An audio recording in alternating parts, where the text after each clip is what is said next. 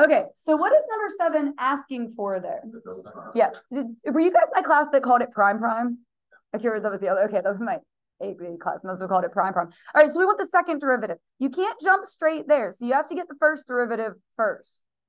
So derivative of e is itself. It's just going to be e to the power g of x. Hey, looks like we just recopied the problem. But then you have to chain on the derivative of g. So times g prime. So when you go to do the second derivative, now what rule are you working with? Product rule. Okay, so it is the first thing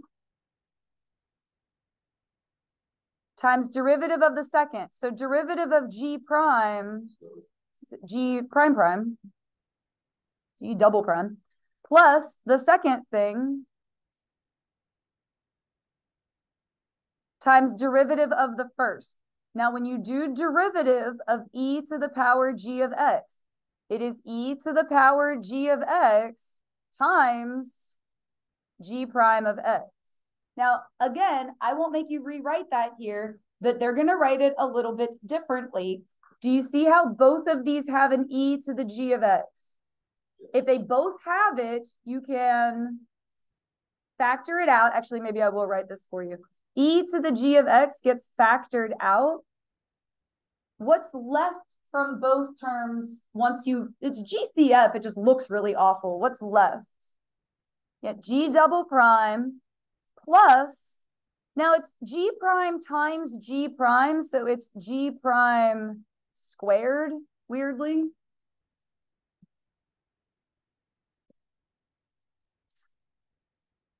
Anything I see on AP Classroom, I'm going to try and show to you because I just want to leave no stone unturned. I want to show you everything.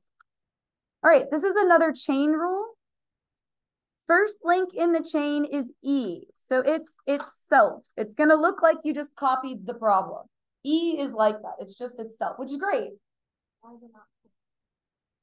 Because the cotangent is inside of the E function. So the next is going to be the fourth power and then the cotangent. So it's e to that stuff. Now we're going to do derivative of that stuff. So you would bring the 4 down. It would drop to a 3. That's the next link in the chain. And then you have to link on the derivative of cotangent. So, by the day of the test, you have to have them memorized. So derivative of cotangent. Good. Quizlet paid off.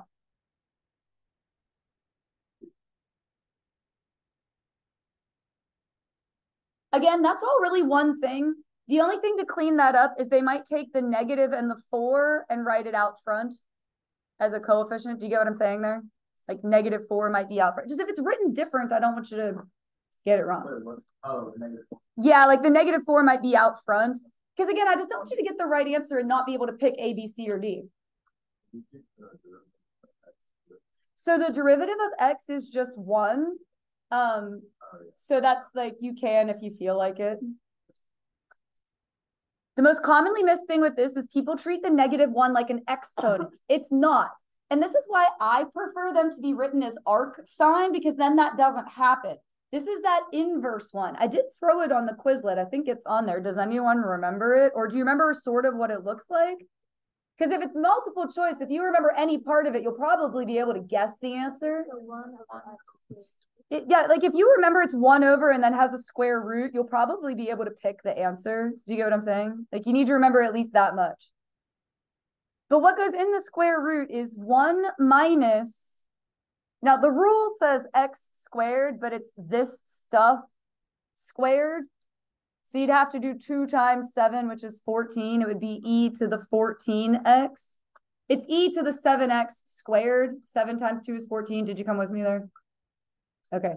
And then you would have to chain on, so I'm going to put it in the numerator, the derivative of e to the 7x, which what would be the derivative of e to the 7x?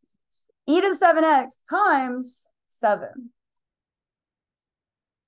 Again, I get that that looks awful, but it's multiple choice. So if you keep your head and you stay like sane enough and stay calm enough, you'll probably be able to pick the answer choice. Yeah, I just, instead of writing dot and then putting this stuff, I just put it in the numerator because that's how you'll see it. All right, find f prime of 0. So we're going to get the derivative, and then we're going to plug in 0. So we'll have 2 derivative of tangent. Good job. Perfect. No chain rule. It's just secant squared. Plus derivative of 9e to the x, 9e to the x. There were no chain rules there, which was nice. Now we're going to plug in 0. Where is 0 on the unit circle? To the right. It's the point 1, 0. Good. Secant means you're going to flip that 1. 1 over 1 is 1. And then 1 squared is also 1. Okay? And then 1 times 2 is 2. Plus e to the 0, 1 times 9 is 9. And so the math you're doing there is 2 plus 9. So that is not a straight linkage. No. Now, if you were to put equals 11 up there, that's a linkage error. And that's why I tend to write f prime of x equals and then f prime of 0 equals separately before I even start the problem, because then I won't link them together. All right. So here, I'll show you. I'm going to do that again. We're going to get the derivative f prime of x, and then we're going to plug in 4. So if you write it separately, thank you for bringing that up, because I was doing it, but I didn't say it. If you write them separately like that, you won't make a linkage error. So just set it up and then go fill it in. What rule is it? Oh, shit. All right, so denominator times derivative of the numerator. So what would be the derivative of e to the negative 3x? E to the negative 3x times negative 3. And so I would just put the negative 3 out front. Minus the numerator times derivative of the denominator, which is just 1. And if you're at the point where you don't feel like writing that, that's fine. Over denominator squared. And now we're going to plug in 4. And we're going to have to boil it the whole way down because it's going to be a multiple choice question. Okay. So 4 minus 2. 2 times negative 3. We did 4 minus 2 is 2. And then 2 times negative 3, negative 6. E to the power negative 12. How did I get negative 12 out of that? Plugging in 4. Negative 3 times 4 is negative 12, right? Minus e to the negative 12 over, what do we get if we plug in 4 there? 2 squared, which is 4. And then you can put these together because they're like terms. Negative 6 of something minus another one of something is negative 7 of that something. And I think they might have left it like that, but just to be sure, in case if they like fix the negative exponent, it would look like that. I can't remember everything in the world, but negative exponent means it goes to the denominator. So just in case, that's how you would fix that. Slope of the tangent line. Oh my gosh, guys, what does that mean? Derivative. So you're going to find the derivative, and then you're going to plug in negative 2. Again, write it separately, then you won't do a linkage error. So how do you do derivative of ln? It's 1 over the stuff. And then you chain on the derivative of that stuff, which you can either put a little dot or you can just put it in the numerator. What would be the derivative of negative 2? Perfect. And then we're going to plug in negative 2. So that'll be negative 2 over, what would that come out to? 9 plus 4, so 13. Not every problem is going to be really hard. Like some of them will be easy. That one wasn't too bad.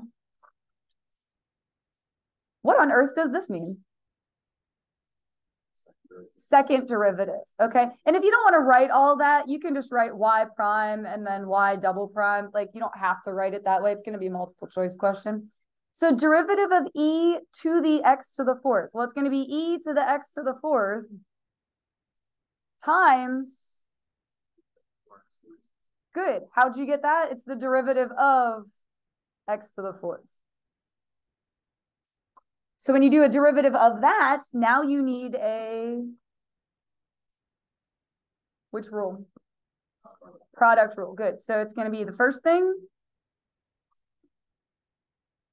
times derivative of the second, 12x squared, plus second thing times derivative of the first, which is going to be e to the x to the fourth times 4x cubed.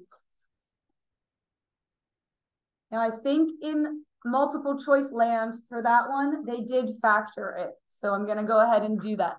What do both of these terms have? It's GCF. What have they both? They both have that e part. So that e to the x to the fourth. They both have that. In fact, I'm going to scribble that out. So we took that out. That's gone. What else have they both got? Good. I heard both of them. So 4x squared as well. Gosh, that looks awful. All right, parentheses. And we're going to put what's left once we divide that out. So I already scribbled out the e's. We were just dividing out a 4x squared. So if you divide out 4x squared from this part, there's going to be 3 plus, and if you take out 4 and then an x squared, you'd be left with just an x from that, but then this part as well. So it would be 4x to the fourth. Like if we take out this 4, and if you take out an x squared, this is just a 1x, but then you have 3 more there, like algebra. Oh, it was just about perfect timing-wise. I'm going to do this last one, and then we'll do our break.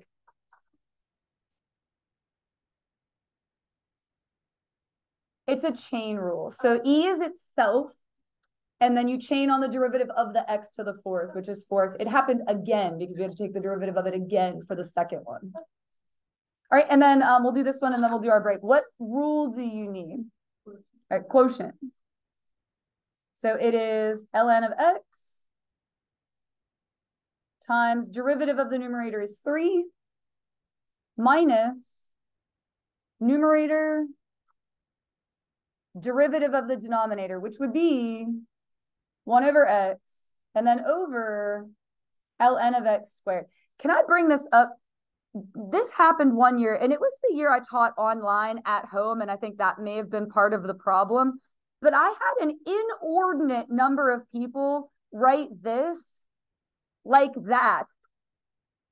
Please, can no one do that? That's not a thing. Okay?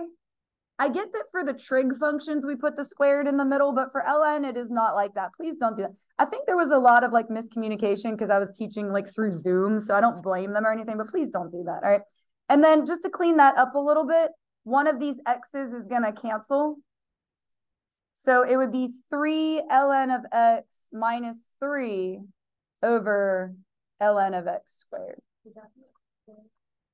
No, you're allowed to do that, because you're just simplifying. It's still the same thing. Now, if I plugged in a number and linked it with an equal sign, that's where it's a problem. All right, we're going to do a real quick, just 3-minute break. All right, so again, not every problem is going to be super difficult. Like there will be some hard ones in there, but this one's not bad. Find f prime of 2. So we're going to get the derivative and then plug in 2.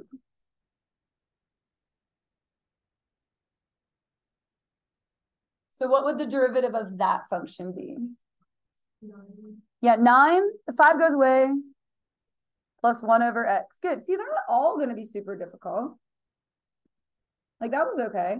And then we're just going to plug in, what are we plugging in? 2. So 9 plus a half. Because it's multiple choice, 9 plus a half is not going to be an answer choice. It would be 9 and a half. Do you know how to turn that back into a like improper fraction? Yeah, 9 times 2 is 18 plus 1 is 19. Again, you got to be able to pick A, B, C, or D. Would it ever be in a decimal form? I mean, I guess it could be, but usually for non-calculator stuff, they're not going to go for a decimal. It's usually a fraction. All right. Do you see this f negative 1 there? What does that mean? Inverse, like on the paper. All right, this is where you're going to make your little tables. It's like a scavenger hunt. You're going to be okay.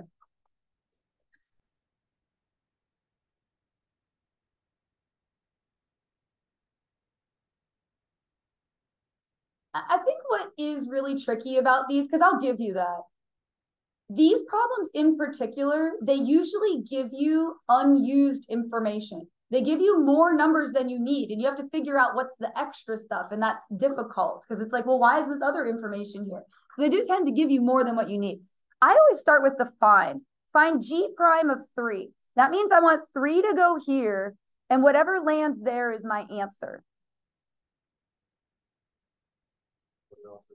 And then that gets the ball rolling. 3 is also going to go here. And so now we're going to look at the table.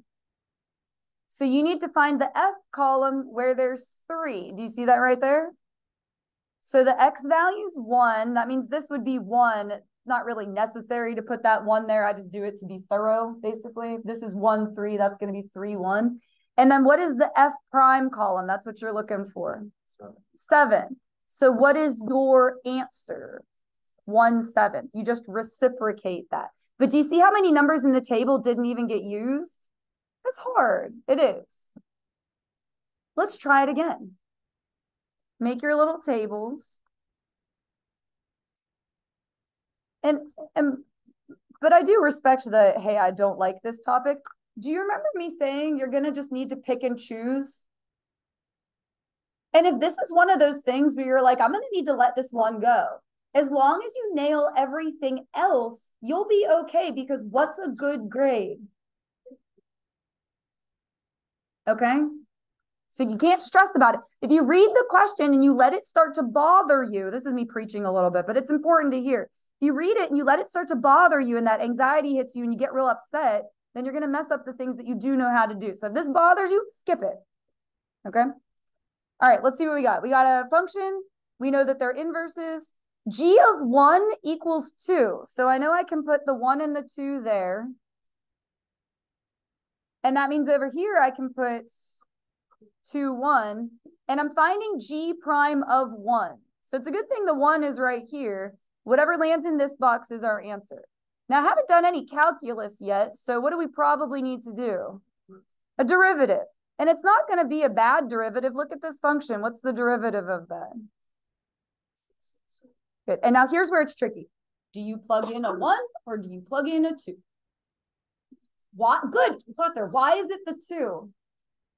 It's F. Okay. We're looking at this table. So plug in 2. 2 squared is 4 times 6 is 24. That means our answer 1/24. Cool. I got you there. Good. What's wrong? You like those two? I like them too. I think they're okay. All right. Equation. You need 2 things, a point and a slope. Good news. They gave you the point. It's right there. We just need a slope. Slope comes from derivative. What rules do you need? Actually, there's a couple. Product rule first. These are your 2 things, your 2 functions, and then there will be a chain rule. Okay.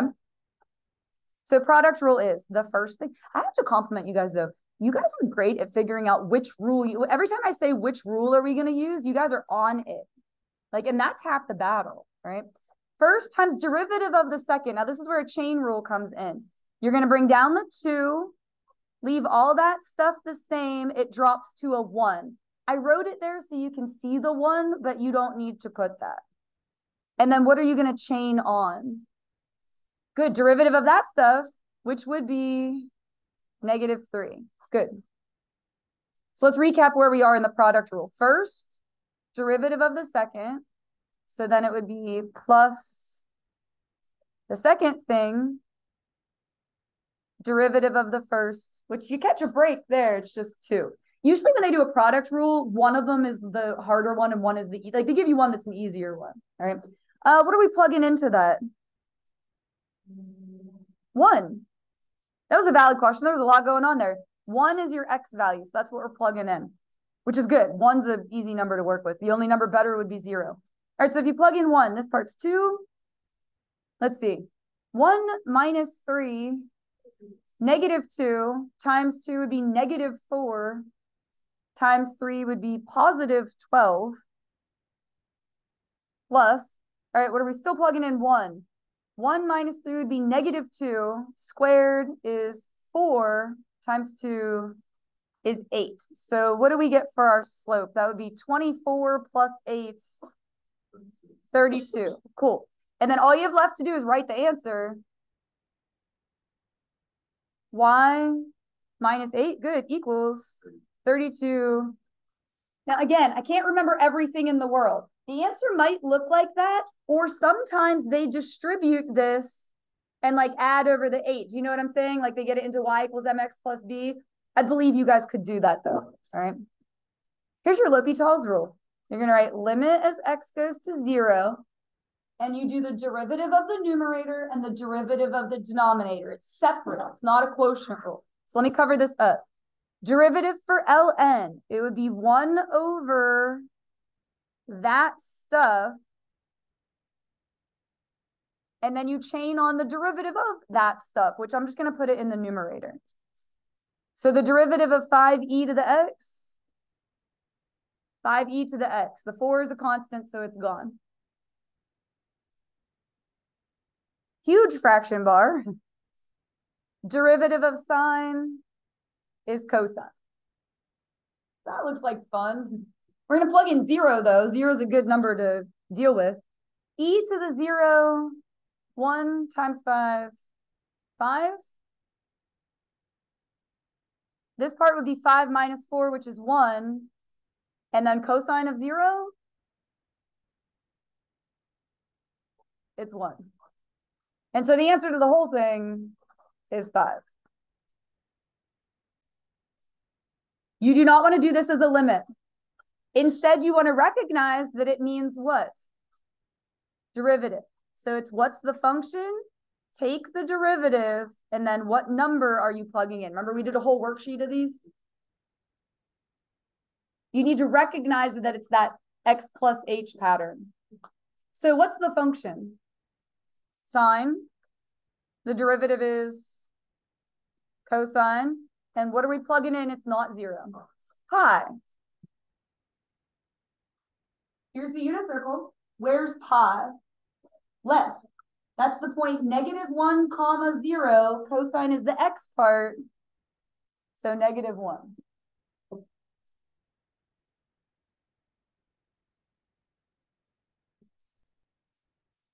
I want to do all this, but we'll see what happens. Oh, no, wait, we have until 11 after. Oh, we have 20 minutes. I can totally do it. We'll get this all done. It'll be good because you guys are paying attention. All right, letter A, write an equation. All right, you need 2 things, a point and a slope. Bless you. So what are we plugging in for x? 0. And you're going to plug 0 in right here. Now, they actually tell you what f of 0 is. If you look in the given part, what is f of 0? 4. So this would be 7/4. They're going to give you everything you need because they can't give you an undoable problem, right? Slope comes from derivative. So y prime equals, and what rule do you need for those? Quotient, okay? It's going to be the denominator times derivative of the numerator. Now, that's actually kind of helpful because the derivative of 7 is nothing. Like a constant, like derivative of just a number is going to be 0. So that whole thing is going to go away. You allowed to just write 4.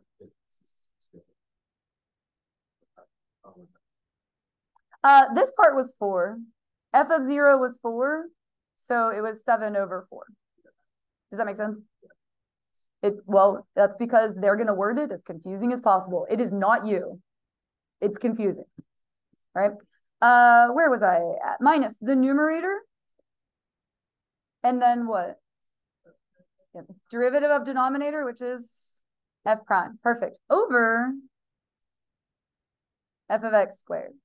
Now, this is where a linkage error sometimes happens, is people will put equals and then start plugging in a value. Don't do that. Now, I kind of ran out of space. The way you can get around that is just don't put an equal sign. Just don't put anything, okay? We're going to start plugging in 0. This part's gone. So in the numerator, we've got -7 f prime of 0. All right, they already gave us f prime. It's right here. So let's see. F prime of 0. Cosine of 0. 1. This part's 0, so that's gone. -6. So -5, good. Over f of 0 squared. F of 0, 4, so squared, 16, so 35/16, and then you just write the answer.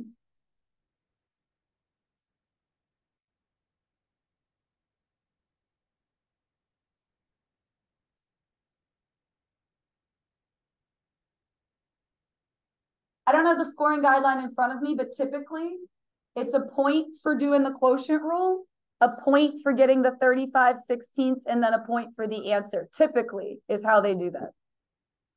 So it's usually 3. All right, second derivative at 3. Well, we got to get the first. Oh, wait, didn't they give us the first derivative? We have f prime. Yay. Okay, so f double prime, you're just going to do the derivative of that. So derivative of cosine. Good, it is negative sign, and then you would have to chain on a 2. So it's -2 sine of 2x minus, what would the next part be? 3x squared, and then 6 is a constant, so that's done. And then we're going to plug in 3. Here's the good news. When it is free response, you don't have to simplify anything down. So all you're going to do is put in 3 and walk away. So it would be -2 sine of 6, whatever that is, minus, and you can leave it like that. Now it'd be 27, but you don't have to do that. Say you messed it up in your head and you wrote 81 instead of 27 or something silly like that. Then it'd be wrong. So just do nothing. That's it. All right. We're going to get g prime, and then we're going to plug in 1.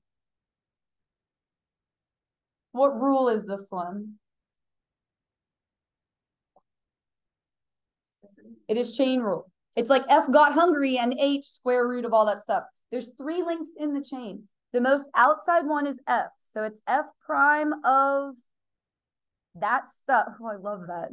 You guys come with me on that. F prime of that stuff times the derivative of that stuff. Derivative of square root 1. Thank you. Oh my gosh, you guys make me so happy. If you listen to me when I talk, it's awesome. And then there's one more link. Good. Okay, so that would be what, 8x cubed. And you're going to plug in 1 and then walk away. So if you plug in 1 here, what would that be? 2 plus 7 is 9. Square root of 9 is 3. Now you do have to actually evaluate f prime of 3.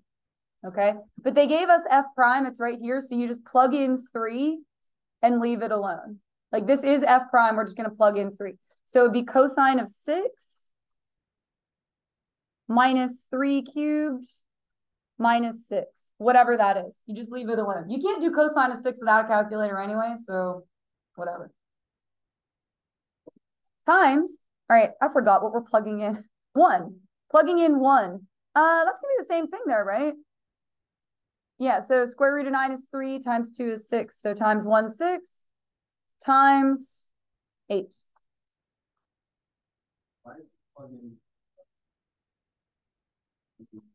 So when you plug in 1 to this, 1 to the 4th is 1, times 2 is 2, 2 plus 7 is 9, square root of 9 is 3. So we had to do f prime of 3, so I came back up here to f prime, and I just plugged in 3, and then I left it alone. This is what kind of g prime, not a constant cosine. Because g was in terms of f, if that makes sense, which kind of doesn't. Again, same thing I was answering here. It's not you. They are going to write it in the most confusing way possible. But g equals f of stuff. So when we did g prime, it involved f prime. Both very good questions. Okay. And then what does this mean with the little -1? Inverse. Draw your little tables.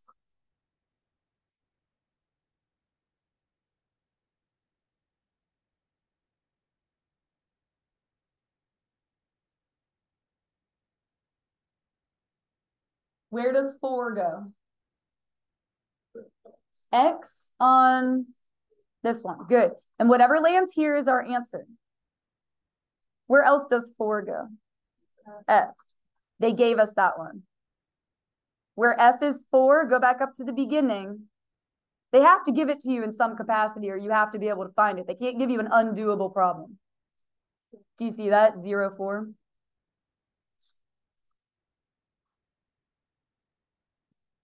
Now what? Good. Plug the 0 into F prime. We're going to do F prime of 0. I feel like we did that one already, but I feel like that's what I wrote up here, isn't it? Cosine of 0 is 1 minus 6. Okay, -5. Okay, now for a free response question, I don't know that they'll allow you to just leave it like that and circle your answer. So I would just to make sure they give you the credit, like just go ahead and write that to like, I would hate for them to not give it to you because that is the answer. Oh, I would 100%. I feel like when you circle it, that's indicating that's my answer, but just to like make sure. All right. Funny story. I was working out this answer key yesterday and I forgot that this was calculator allowed. And I started trying to do it without a calculator and I almost cried. So you get a calculator for this one. Can you make sure you're in radian mode? It's not bad with a calculator. I tried to do it without it and I was like, oh my gosh, this is horrible. All right, you have a table, which should make you be like, yes, all the numbers we need are in that table. And then they give you this awful function. So let's see how it goes. Estimate G prime of 2. Derivative means slope. So if you want to estimate at 2, the points you're going to use are 1 and 3. So don't be too proud to write the points down. It's 1, -1 and 3, 5. If you're like, hey, why didn't she use the G prime column? I know there were a few of you that were thinking that. That would be doing a derivative of a derivative, which would be a second derivative, right? So you just want the regular old points. All right, how do I do a slope? What's this going to be? Good, so 5 plus 1 over, please do nothing to that. If you subtract it wrong, it's going to be wrong. Now that's usually only worth 1 point, but you should all get it. Oops. All right, let A be this function, find A prime of 1. So you're going to get the derivative, plug in 1. And usually it's a point for one thing and a point for the other, so it should be 2 points. What is your derivative of A? Good, don't overthink it. F prime plus G prime. So F prime of 1, this is your function. How do I make my calculator do F prime of 1?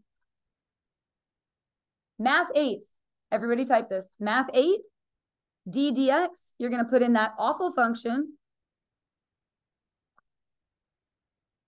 Be really careful with parentheses. Oh, I didn't go over this. Hold on, pause for 1 second. You don't have a cotangent button. What's the reciprocal of cotangent?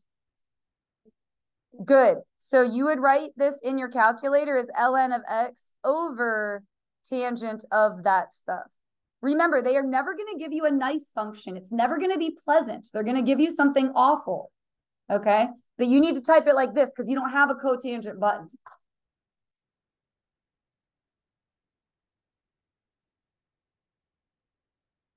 And if you do alpha y equals, that'll give you the fraction bar.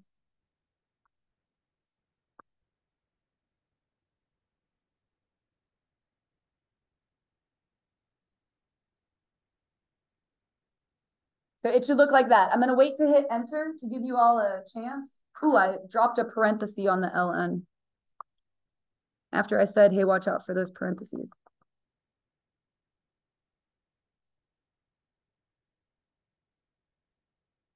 Again, they are never going to give you something pleasant. It is always going to be awful. I'm sorry. Did anyone get a decimal? Want to share? I think that's what I got too. Good. How many decimal points do you need? 3. So 0.575.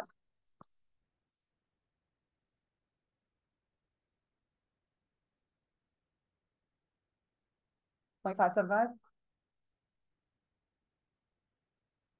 All right. Plus, now you catch a break on that one. G prime of 1. Go to your table. What's G prime of 1? 2. That's the answer. No, please stop. My answer key won't go any further. So if you do, that means I have to figure it out and mark it wrong. Probably. Okay. What rule do you need for this one? Product. You're going to do a product rule and then plug in 3.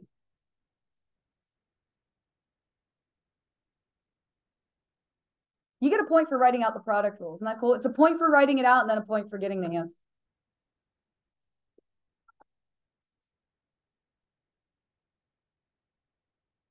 All right, so that first part, f of 3. You're not going to do math 8. You just want to plug 3 into this. So just from the home screen, hit alpha y equals, and then just plug in 3. Plug in 3 to all of that.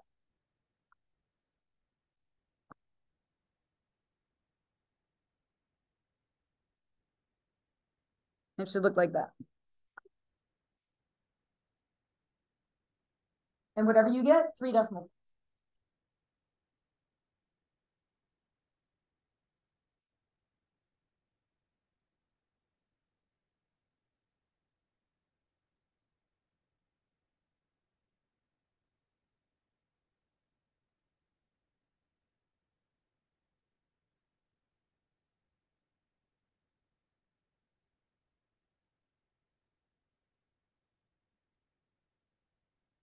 Can anyone confirm they got the same thing? Heads nodding? Okay, cool.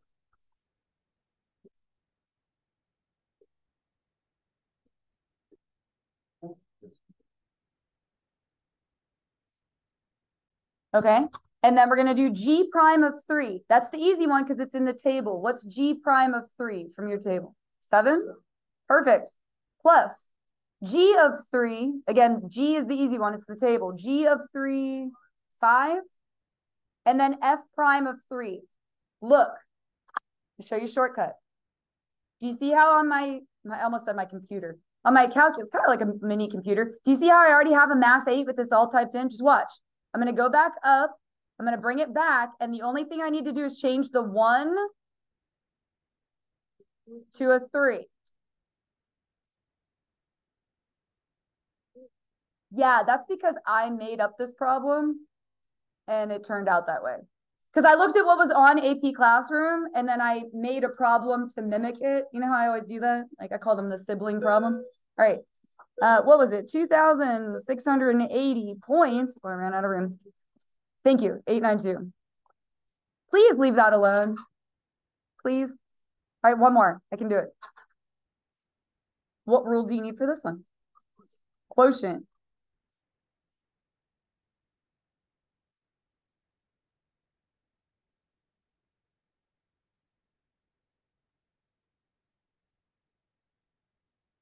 And then we're going to plug in 2.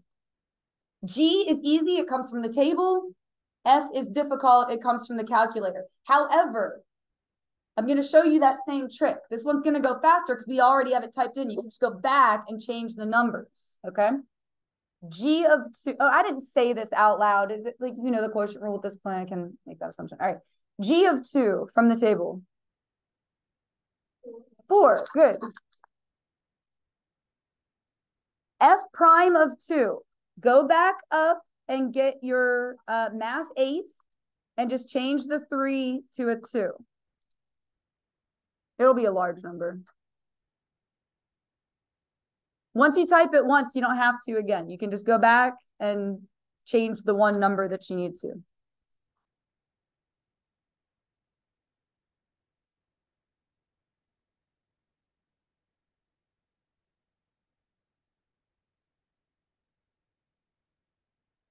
Did anyone else get 4,033? Okay. And then you want to do f of 3, which, watch, I'm going to go back up. It's not a derivative. It's just f of 3. So I'm going to go back and get this one. Or no, I'm sorry. We're not doing 3 this time. We're doing 2. Do you see how I did 3, though? I'm just going to go back and change all those 3s to 2s. That's what I heard. Oh, okay. Then you did this one already. So the derivative is the math 8 one. It'll say d dx. Just plugging it into the function won't have that d dx. Negative 2.828. I truncate. You can round if you want. All right, and then where am I? I lost where I'm at now. G prime of 2. Look at your table. G prime of 2, -3 over 4 squared. Ha.